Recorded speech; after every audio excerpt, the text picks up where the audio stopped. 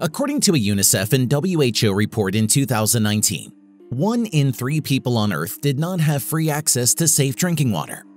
And if nothing changes by 2025, 2/3 of the world's population could face water shortages.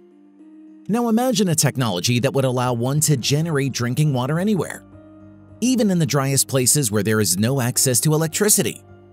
It could surely change the world for the better, right? Such innovation already exists, and in this video, you will learn about it.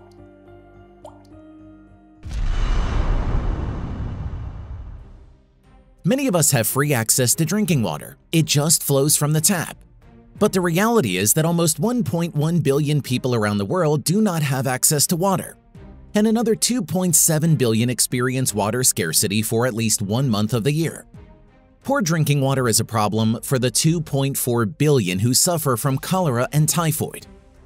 Diarrheal diseases kill 2 million people each year, the majority of whom are children. And the problem is getting worse.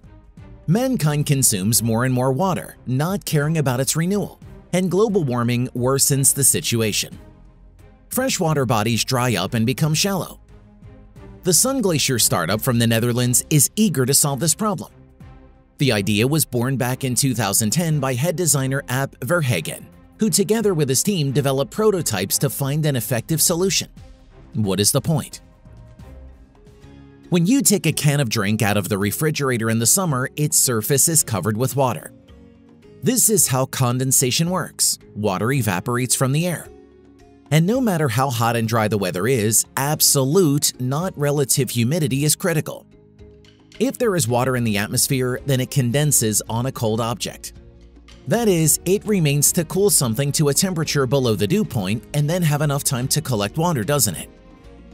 The Sun Glacier team thought so too when they took the Desert Twins prototype into the desert in Mali in 2017. The Desert Twins consist of 2 units. The first is a solar battery which accumulates the energy of the sun and transfers it to the second one. The second unit houses a water generator, a structure that cools down to a temperature below the dew point and provokes condensation. The water is then collected in a reservoir. But it turned out that in conditions of extreme temperatures, many factors began to influence the device. The heat reflected by the sand overheated the vehicles and they failed. Gusts of wind dried the condensate.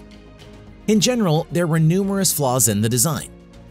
But the most amazing thing is that by fixing problems on the go, the team was able to succeed to collect water. And this is at a temperature of 50 degrees Celsius, relative humidity of 10%, and using only the energy of the sun. But this is not the main thing. It is important that they managed to find a more efficient design.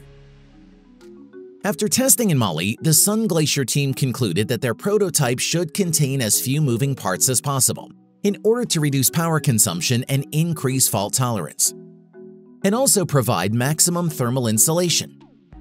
But the process of generating water itself was mainly changed. Sun Glacier has ditched the usage of the special condensing surface. Instead, the device takes a portion of ready-made water, cools it below the dew point, and then sprays it inside a special cylinder using a spray jet. Water begins to flow down under the influence of gravity and automatically cools the air in the cylinder, causing instant condensation. The volume of water increases very rapidly as large droplets attract more and more moisture, and the water literally falls into the reservoir as a waterfall. How does it work in practice? Watch further. In general, the idea of condensing water from the air in dry regions or in places where there is no access to clean water is not new. It is implemented by many projects, but the biggest disadvantage of most of them is that they require a large amount of electricity. That is, by solving one problem, they create another. But even those that use solar energy have not created efficient low-energy technologies like Sun Glacier did.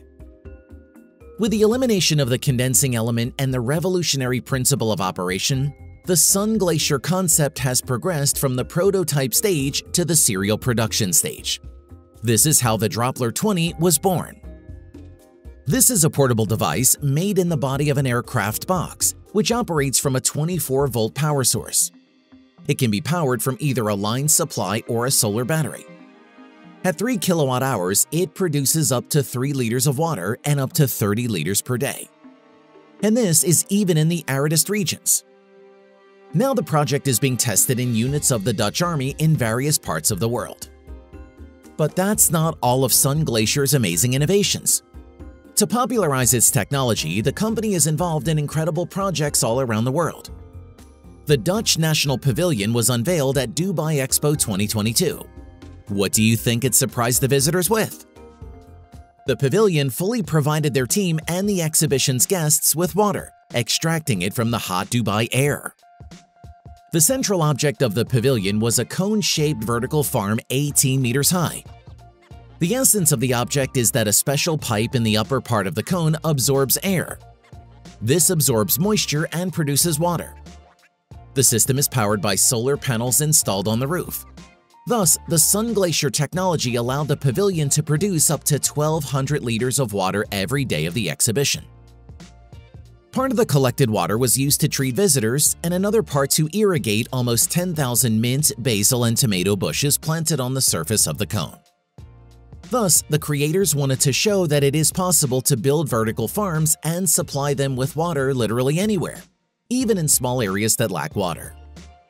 Do you know what Sun Glacier is currently working on? Well, besides trying to scale their technology and spread it to the whole world, thus solving the problem of access to drinking water, Ab Verhagen got the idea to create a backpack with endless water. After all, what could be more incredible than traveling with a backpack that independently produces drinking water anywhere? Just out, so to say, of thin air. Yes, it sounds like science fiction, but the company has already managed to create the most compact and efficient device for water condensation. So why not build on the success?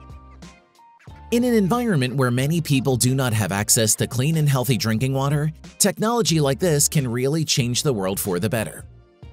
It doesn't matter if it will be innovative solutions from Sun Glacier or more traditional versions with condensing surfaces. The main thing is the fast scaling of such devices and their installation around the world. However, it is clear that the Sun Glacier team has worked hard to bring their products as close to this goal as possible. Well, let's wish them success.